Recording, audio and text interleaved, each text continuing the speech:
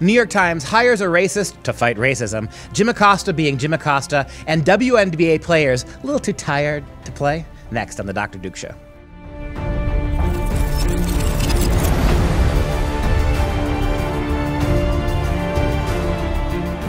Hi, everyone. I'm Dr. Duke, and thank you so much for joining us, as always. I am joined today by Katie Petrick of The Healthy Republic for the top stories. Katie, what's on our list this week? Well, it seems that when we get a bunch of stories, they kind of come in groups and themes. So this week we're talking the First Amendment. And it all kicked off when the New York Times, a former newspaper, decided to hire a woman named Sarah Jeong. Sarah Jeong is supposed to be the lead writer for their technology department, I guess, but she's going to be on the editorial board. And it was discovered after the hiring that Sarah Jeong likes to go on Twitter and say some pretty racist things. One of her tweets is, "Are white people genetically predisposed to burn faster in the sun, thus logically being only fit to live underground like groveling goblins?"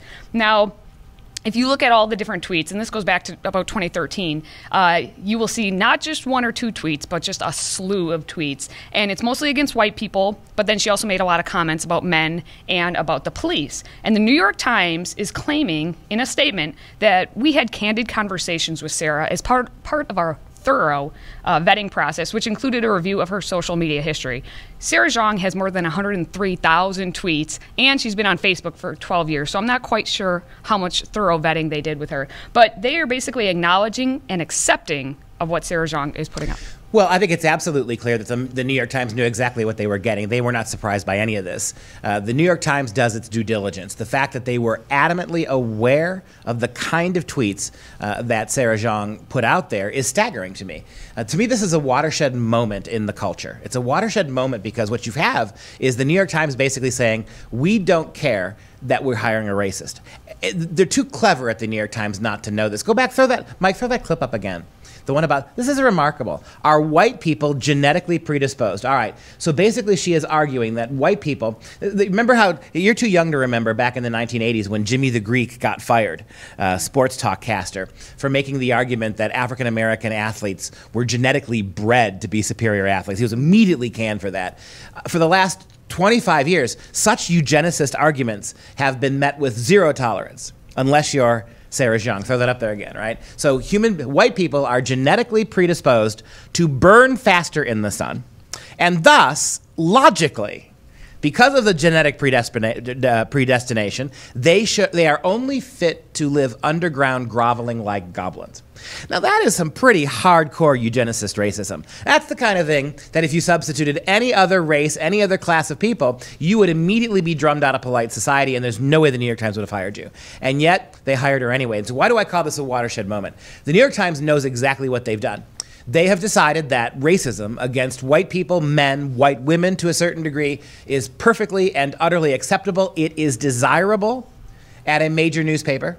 And so they brought her on board, and they have defended the hire. Meanwhile, this is the same New York Times that has participated in every attack on conservative speakers being fired, being let go of their jobs. The New York Times was right there opining that Roseanne Barr had to go. All the people on the right who have lost their jobs over the years, for conservatives who have made indelicate statements, are gone. And so this is a big deal. This ties in with our next story, though. Go ahead. Yeah, well, and I just want to make the point, too, that the New York Times has every right to hire this woman. Yes, they do. They can thrive or they can dive based on this hire. And while they claim that they are for, the First Amendment rights, freedom of the press, freedom of speech, what's quite fascinating, and I'll go to this next story, is what you have happening to people who don't agree with people like the New York Times. So you had Candace Owens, who's a conservative. She went on Twitter, and all she did was she pulled a couple of Sarah Jeong's tweets, and she replaced where Sarah Jeong had written white, and she replaced it with Jewish. So Candace Owens put this tweet out, and this is actually the words of Sarah Jeong. "Jewish people are bull, S-word, like dogs pissing on fire hydrants.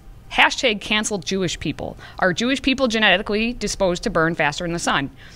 And immediately, within, I think it was about 12 hours, Twitter banned Candace Owens. And again, these were actually the words of Sarah Jeong. She just replaced the words. Now, there was outrage, which is to be expected, by a bunch of conservatives who just appealed to Twitter, and Twitter said, oh, it was a mistake that this had happened. And so they put Candace Owens back on the platform, but she was told she has to take the tweets down. Now, to to today, I guess, at least nothing has happened with Sarah Zhang's tweets. They're still there. Go back to that clip again. This is really, again, shocking. So what Candace Owens brilliantly did, and the added level of joy to this, irony, is she's an African-American woman, right? Again, an African-American woman who on the left-wing suffering index falls way short of the female Asian woman.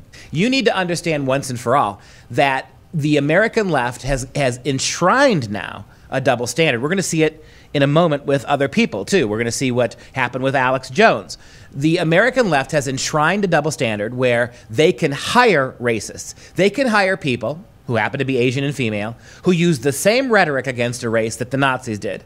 And then from their vaulted position as of grand poobahs of liberalism, they allow that racist to get away with these kind of claims about other people. And so here's the thing, America. It's not that the New York Times doesn't have a right to hire a racist. They do.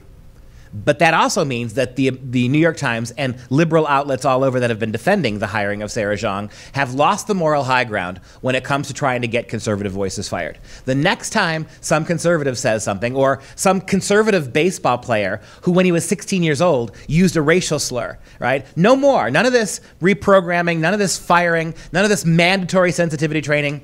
You've shown us, American left, that racism is perfectly okay if you use it, so you'll pardon us if we don't pay that least damn bit of attention to your screams and your howls of anguish moving forward. All right, so that's just a couple of the First Amendment, and it continues because Alex Jones, who runs the website InfoWars and is well known to a lot of people for his outcries and a lot of conspiracy theories, he has been banned off of multiple platforms. So it started with Apple on late Sunday. They removed all episodes of the show hosted by Alex Jones and 4 other InfoWars-related podcasts from the iTunes and podcast apps. And then on Monday, Facebook said that 4 pages that belonged to Jones were removed for violating the social network's policy against hate speech. Later on Monday, YouTube removed Jones and the InfoWars channels, and they said his account was terminated for violations of community guidelines. And he had been suspended on YouTube before for 90 days from the live broadcasting because apparently he violated the graphic content policy. Now, what's interesting to me is just recently, Twitter. We were just talking about Twitter. The CEO, Jack Dorsey, actually said in a tweet that Alex Jones will not get kicked off of their platform because, and he finally put out a statement and said, "We didn't suspend Alex Jones or InfoWars. We know that's hard for many, but the reason is simple. He hasn't violated our rules. We'll enforce if he does, and we'll continue to promote a healthy conversational environment by ensuring tweets aren't artificially amplified." Now, you have to remember, when you take a look at all these stories together, this is the same Twitter that lets Sarah Zhang tweet her racist. How can you argue? Exactly. How can you argue that Sarah Zhang didn't violate Twitter policies by using? Owens did. But Candace Owens did by simply repeating it. Exactly. Yeah. And now Alex Jones, I don't know what is going on in Jack's head, but Twitter it would be stupid for them to jump on this bandwagon because in a way Twitter is a competitor to Facebook and all of that. So it's really interesting to see which of these companies is coming out and defending free speech and which of them are coming out and saying defining what their hate speech is. Well, what you've got here is clearly high-level progressive collusion. And I default. See, we conservatives, it's our own values that the valueless left use against us, right? We on the conservative side believe, and I believe, that not only does the New York Times have the right to hire a racist, knock yourself out. So too Twitter and Facebook and the rest. They theoretically have the right to control their platforms. However, there are all sorts of public institutions that fund these organizations, that participate with them, that advertise on them. Furthermore, you have a situation here where you have mainstream media outlets like CNN who are absolutely pushing and compelling organizations like YouTube and Facebook to start pulling off people like Alex Jones. So this is not just a private company here. This is not just some baker, a private baker in a small town refusing to bake a cake for a gay wedding. This is a major media organization succumbing to pressure of the Democrat Party. The Democrat Party, politicians, Democrat politicians, people like Cuomo, the governor of New York, compelling, pushing against Facebook to ban. CNN using its major media platform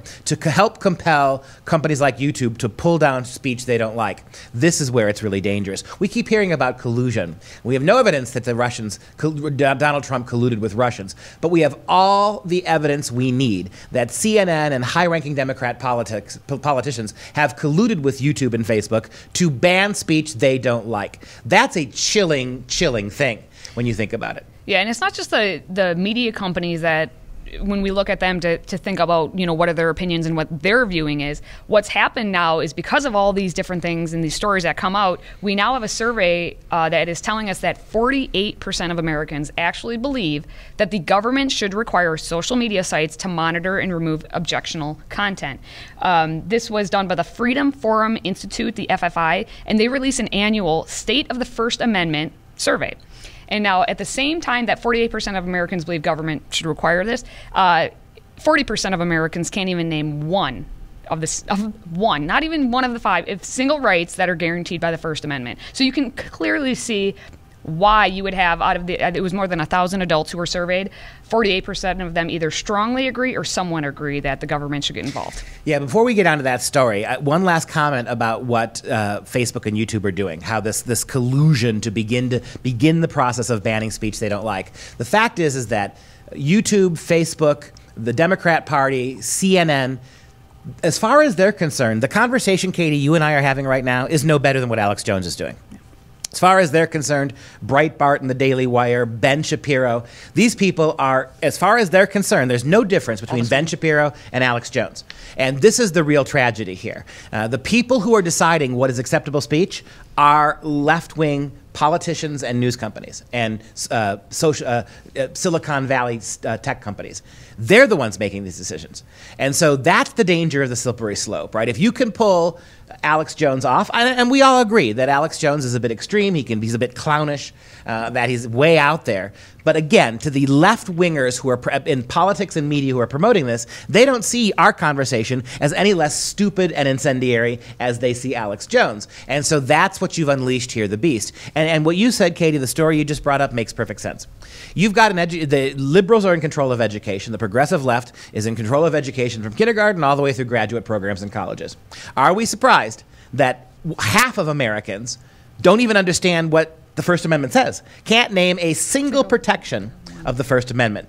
Are we surprised that those people want censorship in the name of politics? Well, no, and there's actually another survey that was done that you have to kind of take this all together and really begin to think about it. It's actually a new poll from Ipsos, and they found that actually 43% of self-identified Republicans, I think it's kind of in a response to all of this that's happening, they want to give Trump power to shut down the media. So when you take a look at this, you have to determine for yourself, are you a First Amendment, are you supportive of the First Amendment or not? Because once you define that line, then you have to, what follows from your opinion matters then. If you are kind of wishy-washy on this and like, okay, you're going to agree with the liberal side or you're going to agree with more the conservative side would be to say First Amendment rights. But if you have to draw the line somewhere, in that you actually have to follow your principle. And if you don't, you end up like these 43% of Republicans or these 48% of Americans. Yeah, but it's understandable, right? If 48% of Americans want primarily, exclusively conservative media censored, because that's what this is about. If almost half of American citizens primarily want conservative media censored, are we surprised that 43% of conservatives want the media censored? Well, I'm not saying it's right. Well, I'm not saying it's conservative either. It's Republicans, and that's, you can make the argument. You can make the argument. Non-liberals. Yeah. But the point is that the media has an obligation. The purpose of and to the 50% of Americans who don't understand that freedom of press is one of the First Amendment protections. Yeah. And if 50% of Americans can't name freedom of press as one of the First Amendment protections, I guarantee you that 80% of American college kids can't list it at all.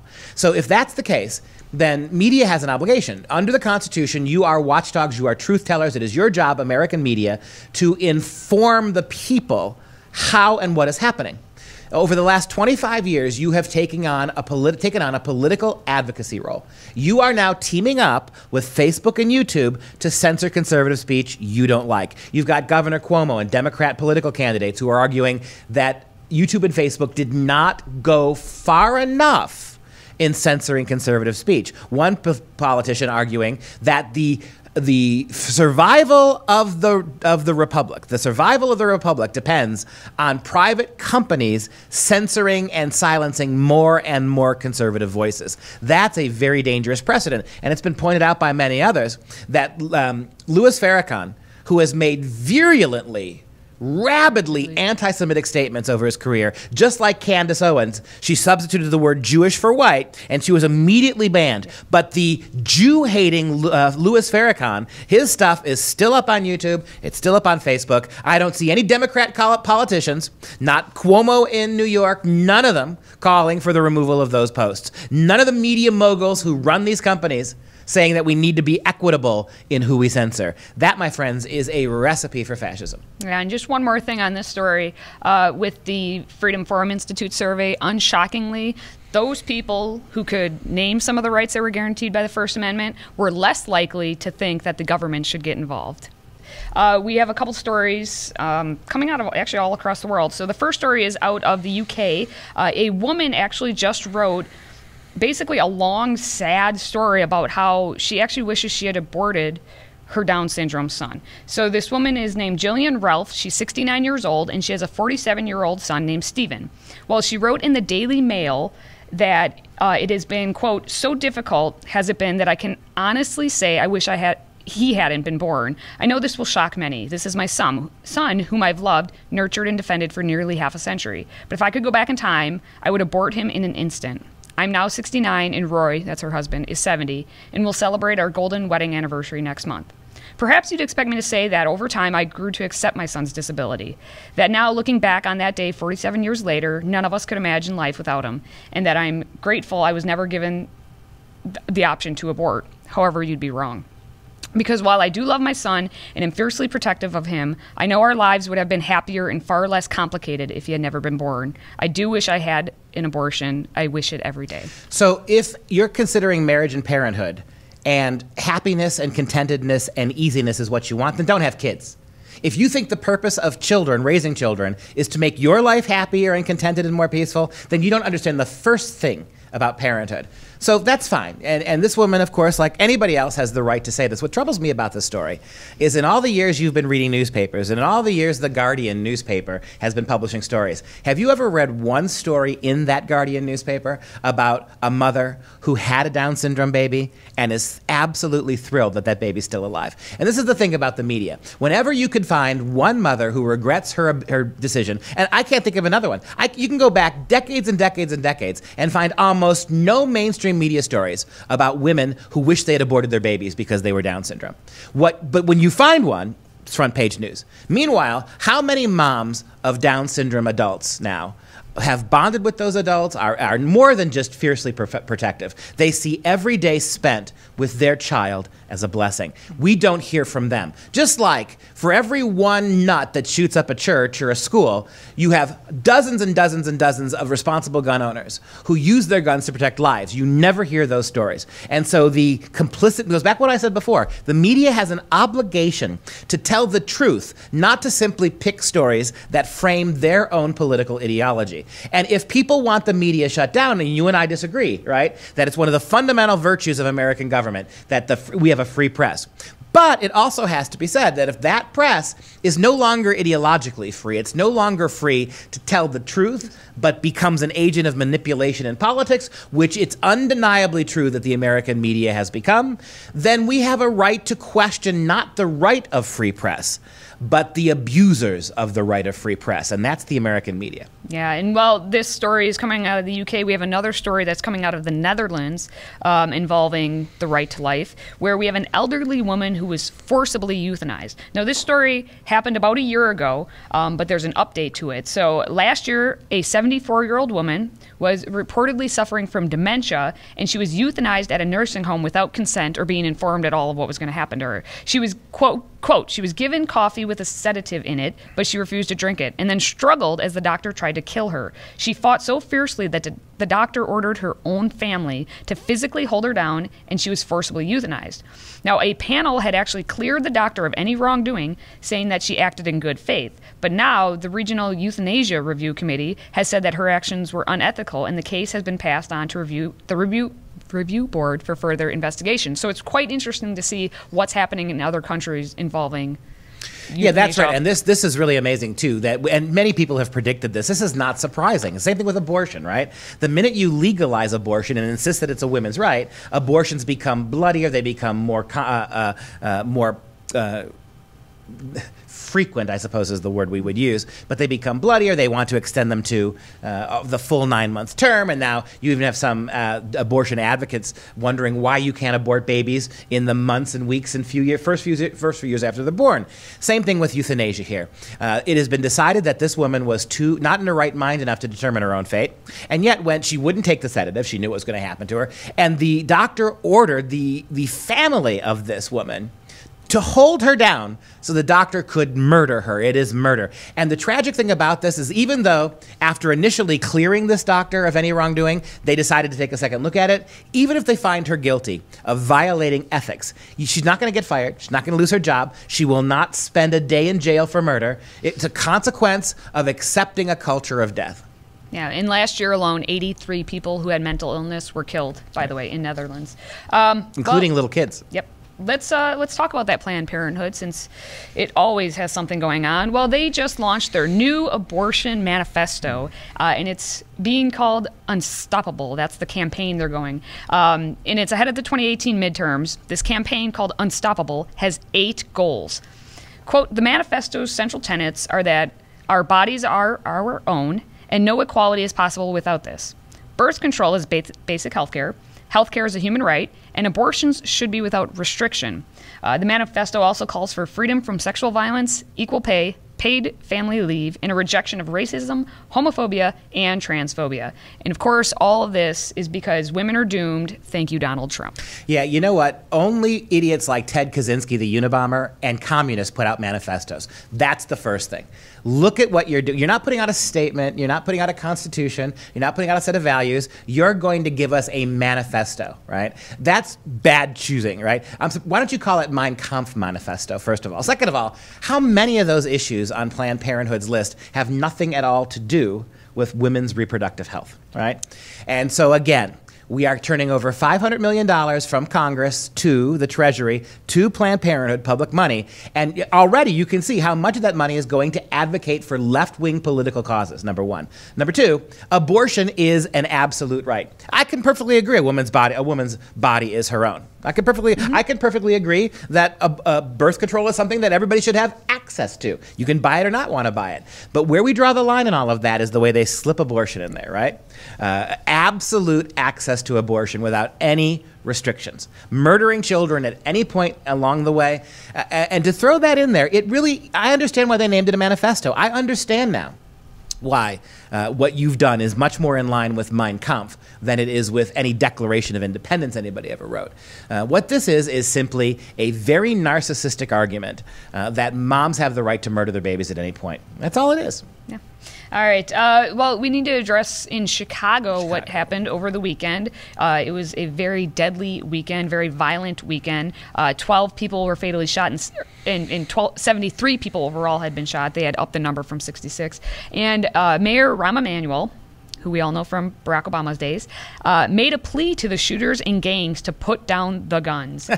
He said, somebody knows who did it. These individuals out here in the street need to stop pulling the trigger. Where is the accountability for them? And Eddie Johnson, the city's police superintendent, said that the police can be doing a better job, but he defended the police by saying, the police department isn't here to raise children. It's not about what the police department should do. It's about what you should do. And so far, there have been 46 arrests with gun charges, but you have to remember that Chicago has some of the strictest gun laws in all of the country. And overwhelmingly black shooters and black victims. Where is the NFL? Where is Colin Kaepernick?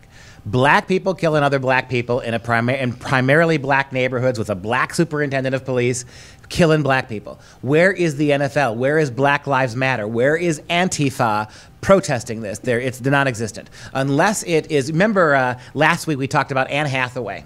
One African-American woman was killed by one white male.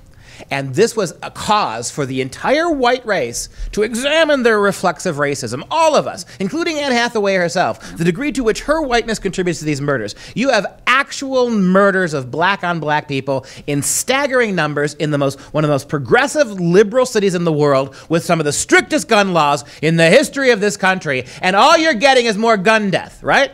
So, in other words, the failure here is progressivism. The failure here is black culture. The failure here is big city progressivism. This is not about gun control. This is about the failure of morals and values and families. Even the black superintendent of police said, look, this is not about guns. It's about how you're raising your damn kids, right? Dads not in homes.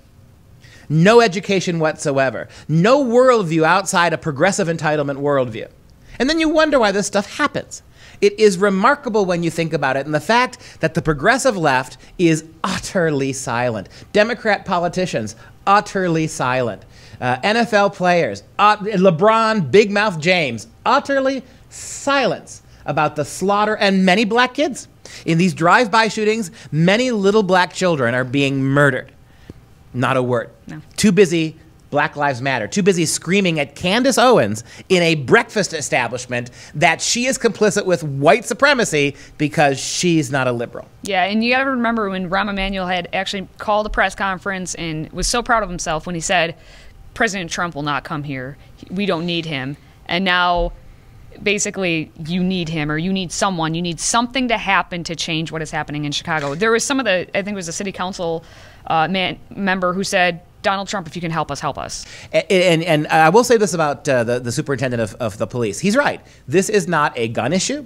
It's not a conservative or a liberal issue. It's not a racial issue. This is an issue about progressive values and what it does to families and what it does to communities and what it does to people who would like to protect themselves from this random gun violence by possessing guns themselves. It shows you the failure of liberal progressivism at every stop along the way.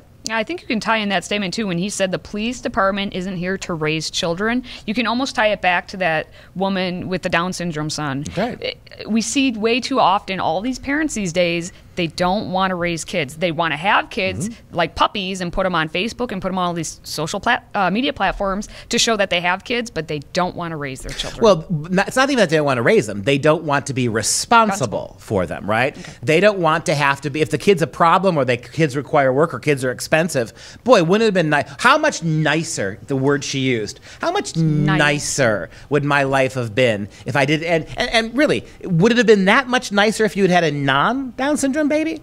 I mean, you still would have spent a lot of money on that kid. You still would have had inevitable ups and downs. Given the way we're raising kids today, the average 45-year-old, is it really all that different? And so when you think about it, what you're talking about here is war on paternity, war on parenthood altogether. And what we're seeing again and again across the Western world is people not wanting to have babies because babies are work. And so we ought to be able to abort babies. We ought to be able to disavow ourselves from sick or have the government come in and spend more time raising our kids for us. Just don't have those kids. And if you're going to come back at me and say, well, all the more reason we need abortion, no.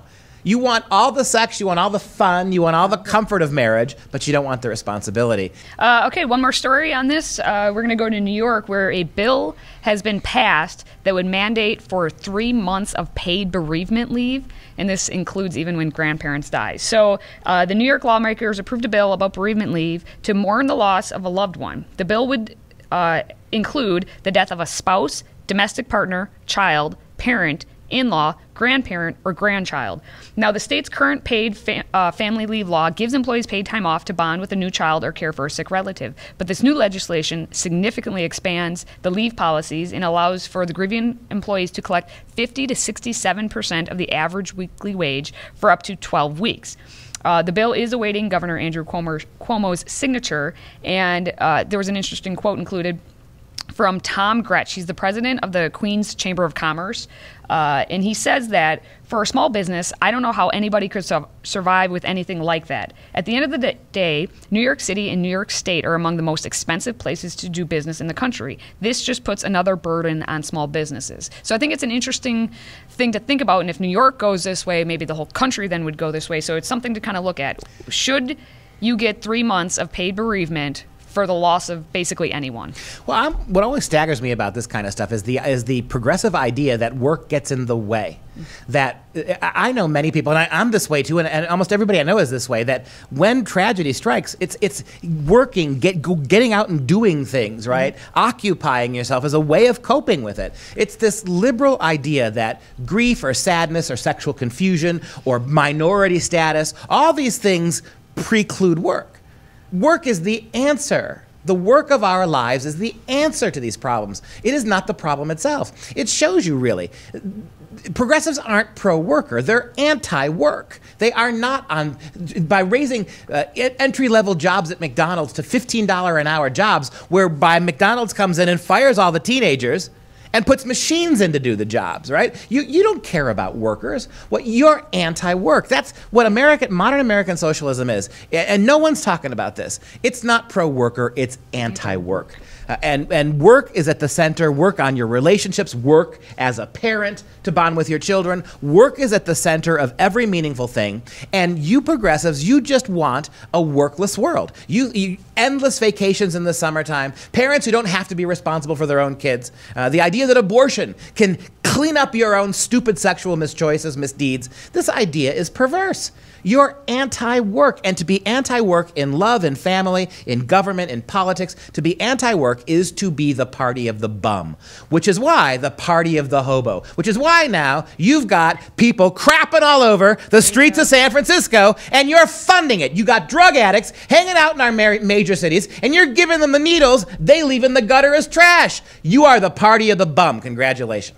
Led by Bernie Sanders. Bernie Sanders, who's never had a real job in his life. There it is. Okay, so we're going to go on to Dunce of the Day.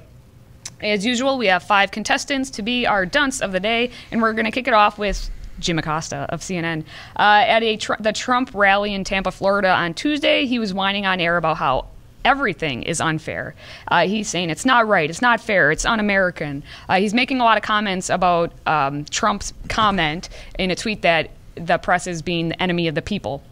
And he then tweeted that, quote, "I'm very worried that the hostility whipped up by Trump and some in conservative media will result in somebody getting hurt. We should not treat our fellow Americans this way. The press is not the enemy." And he also last week demanded that Press Secretary Sarah Sanders give her personal opinion on the press being called the enemy of the people. He says in a tweet afterward, "I walked out of the end of that briefing because I am totally saddened by what just happened. Sarah Sanders was repeatedly given a chance to say that the press is not the enemy, and she wouldn't do it. Shameful." Where was Acosta and CNN when those Republicans were shot up at the baseball game? They were not calling for a tolerance and understanding. They were trying to analyze what about Republicans made them get shot. Whenever there's gun violence anywhere in this country, apparently any other gun violence except black-on-black violence. Black-on-black gun violence, people like CNN have nothing to say about it. But in terms of any other form of shooting, it's always the NRA, right? Inciting violence. When Maxine Waters calls for getting up in people's grill, when endless politicians say, you've got to take the fight right to these conservatives, don't let them have a meal. When people are being, like Charlie Kirk is having water thrown on him in a restaurant. When you've got other people being pelted with eggs and garbage because of their conservative stances. CNN has nothing to say about any of that. Acosta, you have lost, like the New York Times, your right to claim the moral high ground. All right, Kathy Griffin put a tweet out because she has nothing else to do with her life. Basically, just cursing a lot. We'll read it. It says, "Oh, F off. Police in Portland, of all cities, siding with and protecting Nazis, Proud Boys, and prayer. Some, S-word. White America is to face the harsh reality that cops are largely racist. Yeah, I said it. The cops are fighting the actual Portlanders and calling them Antifa." So Antifa shows up at a preordained conservative rally. Not even a conservative rally, kind of a fringe rally. But by all accounts, the conservatives got their permits. They were marching. Antifa shows up without permits to protest and interrupt and violently clash with the protesters. Antifa calls itself Antifa. And Kathy Griffith blames Portland and the media for calling them Antifa, and is mad at Portland for protecting the right of unpopular opinions to promote their own world, to march and to speak. And of course, cops are largely racist. What's your evidence for that, Kathy? Yeah, okay. Elizabeth Warren. So Pocahontas is hitting the campaign trail pretty hard, and she was speaking to Dillard University in New Orleans, which is a historically black college. She delivered what she called, quote, the hard truth about our criminal justice system. It's racist, front to back. She identified some of the system's failures. She talked about the disproportionate arrests of African Americans for petty drug possession, and overloaded public defender system, and all this other stuff. Front to back, the American system of justice is racist. Again, sweeping generalizations, overwrought rhetoric, divisiveness, because divisive, right? One of the reasons we have to ban Alex Jones is because he's divisive. Pocahontas gets up there, right? Dances with truth, gets up there, and makes these huge, sweeping, broad generalizations. No one calls her on this. No one says, look, you are denigrating an entire aspect of the American social fabric, like calling cops largely racist. Not a word to be said by the media about this, yet they're worried about censoring us. Shocking. She paints with all the colors of truth. All the colors of the wind. The only wind coming out of her backside is what's coming out of her front side. Which ties right into Rosie O'Donnell, who she says that Trump is paying people to attend his rallies. She was on CNN with the other Cuomo, Chris Cuomo, and she says, first of all, people are paid, Chris. You know that. He pays people to show up at those rallies. That is a fact. And she also discussed how Trump should be impeached and that he is loathed by all Americans. And they said that with the election coming up, that the Russians would have to fix it or he'll be gone. And she was in front of the White House with a bunch of Broadway actors who apparently don't actually act on Broadway because they should be there with their job. And they did this woke sing-along, and they had these balloons that spelled out treason, and it was a great rally. I go back to what I said a few weeks ago. I'm so glad the American left has rediscovered the word treason. Right? For 40, 50 years, anybody who committed any crime against the country, any soldier who deserted, any federal government employee who stole government secrets and sent them all across the world, they were just misunderstood patriots. Remember when Hillary Clinton said, dissent is the highest form of patriotism? Well, good. I'm glad the American left has discovered the word treason. If we start applying the word treason to the behavior of American officials, you're going to find a lot more Democrats in the electric chair than Republicans. So bring it on, Rosie.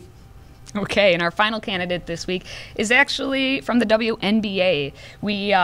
This is quite an amazing story. For the first time in WNBA history, a team has forfeited a game. On Friday night, the Las Vegas Aces, I'll pronounce that accurately, were supposed to travel to Washington, D.C. to play the Washington Mystics. Because of travel delays and cancellations, they were kind of traveling, they'll say, for 26 hours. So they got to their hotel 4 hours before the game, and they just couldn't go on. The Aces players talked things over and spoke by phone with the union Friday. They called the league to say they did not want to play, citing health and safety. So they're going to now receive a loss for this forfeit because they didn't show up for the game. And the Las Vegas coach, Bill Lambier, said, quote, our entire organization has the utmost respect for the very difficult decision our players made, and we stand with them. We are disappointed with the league's decision of the forfeit, but our focus is now on winning as many games as we can in our drive for our first playoff appearance. So professional athletes, I wouldn't call it highly paid because nobody watches the sport. And those 16 fans that were out who would have gone to see that game. $5. They actually had them $5 seats. It is remarkable. We feel bad for you. The 16, maybe watch reruns of Jeopardy or something, get the same entertainment value for your buck. But don't tell me anymore that there's no difference between women's sports and men's sports. Don't tell me anymore that women's sports and women athletics are on exactly the same level as men's. First of all, it would never happen. You would never have a group of male athletes who had a couple travel delays 4 hours before a game saying, we're too tired to go out and play. Right? Never happened in a million years. Never happened. And let's just stop with all these false equivalencies. Ladies, you just wussed out. Right, you just wussed out. You just, it didn't mean as much to you. It was one of those things that, you could pass on if you wanted to. And the fact that your coach stood up and says, I stand with the ladies, and I'm disappointed that the league made us forfeit you didn't show up to the game. and you're upset that the league was forfeiting you, that's why women's sports will not be taken as seriously as men's sports at the highest levels, nor should they be. It's one more example of what we've been talking about for a long time here. You can call men and women the same, but they're not. You can pretend as a man that you're going through the same sympathetic birthing pains as your pregnant wife. Guess what? You're not. We're not going to take men who pretend to be pregnant the same way we're going to take women who are pregnant. And we're not going to take female athletes at these levels the same as we're going to take male athletes because of stuff like this. It's goofy. Well, since you're a man, you can't say any of that. But since I'm a female, I will defend. I am. I am. But I shut her up for 1 second. 1 second. One whole second. But yeah, when I read this story, I just started laughing because it's baseball season, and I'm a huge baseball fan. This is exactly what happens, on a monthly basis. A couple times a season, you're going to have a baseball team and go up into extra innings. The longest game, by the way, in Major League Baseball history was with my Milwaukee Brewers. Unfortunately, they lost to the White Sox, but it was an 8-hour game, and they had to call the game at like 1 in the morning and resume it the very next day for another 2 hours. And guess what they did? They went out and played that night game because they had another game scheduled. So these women who they were traveling for 26 hours, they were sitting down. It's not like they were walking. Well, they got from they could have taken a 3-hour nap. They got in to the hotel 4 hours before the game. Yeah. Take a 3-hour nap. Yeah. I mean, the idea that somehow it's just the entitlement, the whininess, right? Somehow now these women are going to be portrayed as feminist icons for asserting the right of their own body, right? These are our bodies. We didn't feel like playing basketball today, so we stayed in bed and we ate Haagen-Dazs. Give me a break. You can pretend you have every right to do that. Again, like I said, the 15 fans affected may or may not turn on you, I don't know. But you had every right to do it. But that comes with consequences, right? That's not professional. You are not pro athletes. That period. You're just not pro athletes. All right, so who is your dunce of the day based on all of these lovely contestants that we have again this week? Tell me yours first. Okay. I couldn't pick one. It was such a good... It's tough. It's a tough week. Yeah. So I picked two. I picked Jim Acosta and Jim Acosta because Jim Acosta loves himself some Jim Acosta. All right, so I picked Jim Acosta, though, because... and I could have picked for a multitude of reasons from what he did this past week, but I'm picking it specifically on how he treated Sarah Sanders, who was doing her job. Her job is not to stand up at that podium and say, I, Sarah Sanders, believe such and such. She is giving the message of the president. She's doing what her boss is asking her to do. And for him to continue berating her for not giving her own personal opinion just shows that he was not doing his job. He has made everything that he does all about his own political agenda. It's not about delivering the news. It's not the news that you can trust. And for him then to come back and whine that everyone is against him just shows exactly why he should not be on air. And I think that's very well done. I think I'm going to go with the WNBA. And particularly, I'm going to go with Bill Laimbeer, the coach of this WNBA team. The fact that the girls were just a little too verklempt, maybe their cycles had all linked in unison. They link. Yeah, maybe it was maybe it was a below the waist thing going on there. Maybe it was anemia. Who knows? Maybe they needed to eat some dark chocolate and recover. Maybe it was PMS, right? Whatever it is, fine, ladies. You made your choice. No one takes y'all that seriously anyway. But Bill Laimbeer, for Bill Laimbeer to come out and argue that he's disappointed that the WNBA forfeited that game, that the girls had to lose. This is a classic example of liberal progressivism. We should be able to not live up to our obligations, not live up to our contracts, not earn the money that we're being paid, disappoint fans who've made arrangements to come out and see us because we don't feel like it. And how dare you hold us accountable for the fact that we didn't do what we were supposed to do. That kind of stuff is progressivism 101. Okay, so it's now on you to decide if you liked our picks or if we chose inaccurately. I kind of think we both chose pretty well. But let us know what you're thinking about what we talked about on today's show. Make sure you head over to YouTube, watch us again, or you can always listen to us on SoundCloud and iTunes. And that does it for us today. Thank you so much for being here. We look forward to talking to you next week.